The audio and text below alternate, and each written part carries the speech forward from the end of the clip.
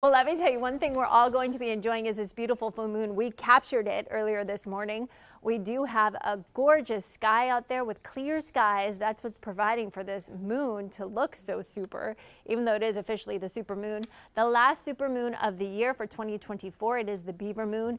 It looks spectacular. I'm going to try to see if our tower cam, once it starts to get a little bit lower to where it's setting, we'll be able to show it to you too. So it peaks at 4:29 this afternoon. The beavers take shelter during this time of year. That's why it's called the Beaver moon.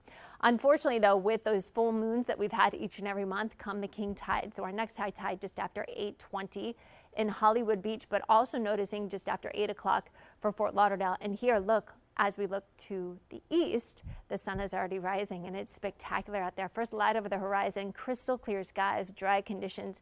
Ladies and gentlemen, this is how it's going to look tomorrow once the front does clear, and Sunday. It's just something we've been waiting so long for.